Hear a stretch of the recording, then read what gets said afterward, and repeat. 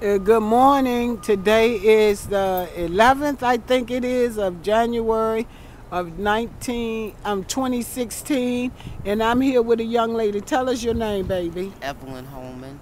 Evelyn. And what is your story, darling? Well, first off, I'm a resident of Detroit, Michigan, Mm-hmm. and September 2013, Mm-hmm. I found out prior to that I had a 11 millimeter cerebral aneurysm, Mm-hmm. and due to the shape and the size, it needed to be clipped and not coiled. Mm-hmm. So I left Michigan, I went to Pennsylvania, I found me a surgeon, 'cause my family's in Pennsylvania. Mm-hmm. Set up a date for surgery. Mm-hmm. Found me a aftercare place to go to. Mm-hmm. Everything was set a month before my surgery. They operated on me September the 17th. They discharged me to a homeless shelter September the 22nd. Mm. They coiled me and didn't clip me. I don't know why. They just put me out in the street. They just discharged me to the homeless shelter. You check in at 4 o'clock in the evening and you check out at 8 o'clock in the morning, 6 o'clock in the morning.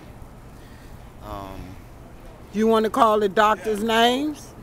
Well, the doctor that did the surgery at the University of Pennsylvania Hospital, Miss Michelle Smith. Mm-hmm. Wayne State University actually found the aneurysm. Dr. Sandra Narana, she was the first one. She told me it needed to be clipped and not coiled. I went to Pennsylvania. I ran into Michelle Smith. She agreed with it. All right, so what is the difference between just being clipped and coiled? A clip and a coil, it's the way that the aneurysm is set. Uh-huh. Okay, it's a bubble. Uh-huh. Cut the bubble off. I mean, this is the way I'm not a Uh-huh. neurologist. I had an ear infection, took a CAT scan, found out about it. Okay. But you cut the bubble off. Okay. You put a pipeline in there. A stent. Okay. Okay. And it helps the blood flow. Flow. I was supposed to have been on Plavix and Uh-huh. aspirin 81. They Uh-huh. just put me out the hospital with nothing. I don't have a clue. So are And you still getting the medication I now? haven't been under no medical nothing since they did it. I had migraine headaches. So how long have you been here in Richmond? I got here in Richmond New Year's Eve. This year? Right.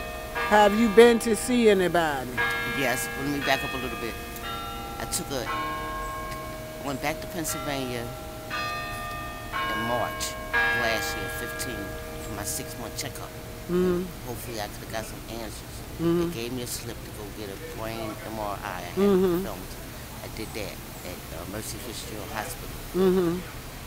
All I had was radiology reports. I still needed a neurosurgeon trying to explain like where I'm at in my life. You have to tell me like what I'm supposed to be doing. Mm-hmm. Went back to Detroit to the same neurosurgeon, Dr. Narana, that found the aneurysm. They just went back in me November 15, found out that I have clips hanging that need to be cut. That's why I'm here in Richmond now. Okay, I contacted the neurosurgery department over at VCU. I'm waiting for them to get back in touch with me with an appointment, and they have to go in and cut the clips. I don't exactly know like what all this stuff means. Baby girl. Patient. So after I come through all of that, I can kind of settle down, and then And I get can put my yourself life back in together. order. Well, I tell you, I say welcome to Richmond. This is one dangerous place. But I used you to be a do resident here. VCU and MCV. I don't do them dangerous games. They done killed too many people I know. So, anyway, we wish you the best of luck, the best of blessings, because that's what you're going to need here in this city. Blessings. So, the doctors that clipped you wrong, say their names again. Dr. Michelle Smith, University of Pennsylvania Hospital, Philadelphia. All right, she got something coming to her when she see this video emailed to her. All right, thank you, baby, because you can be able to file some lawsuits behind that. Now they want to go in your brain again. Well, let me give you a little thing there. In July of 14, because I had an ear infection, December 13, I went to DMC, Detroit Medical Center. After they cleaned my ear out, they took a CAT scan, they found the aneurysms. I didn't pay no mind, like aneurysm. I figured they would go away with the ear infection. No. I didn't know, okay? So I went home in June. I had swollen glands. Of course, you take a CAT scan, and the aneurysms were still there. That's when they would go back home. I got the comparison of the numbers and different things like that. They went in July to actually take a look to see what things look like. I had surgery in September because I didn't know what just happened to me. I went back to Detroit. They went back at me again in October. They didn't understand what the University of Pennsylvania did. They just went in me again in November. Ooh. Okay, so now my next time down, that'll be corrected. All right. What was that? A bee? Oh, I don't know. Oh, I'm allergic to bee stings.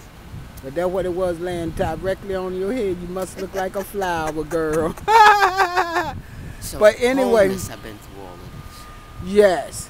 So, where are you staying? At the emergency shelter. The overflow. Yes, ma'am.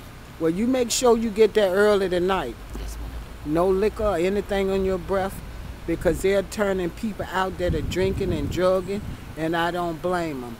But when you're not drinking and drugging and you're working and you come in after 9 o'clock, those people should be allowed in there. They have killed too many people. Now, only the fools gonna drink and drug in 20-degree weather, because they think that liquor is like antifreeze, but it is not. It actually do the opposite to your body. So I want to thank you for this interview. I'm gonna put it online, darling, and wish you many blessings. And if anything that I can do for you, I don't have much myself because they've been taking it all away. I'm Teddy Palm, community activist. I'm here for you, and anything I can help you with, you let me know. Yes, ma'am. Anything except some money. I got plenty brain power, but they done stole all my money. So I love you, girl. Keep smiling, and peace be with you, and love and strength.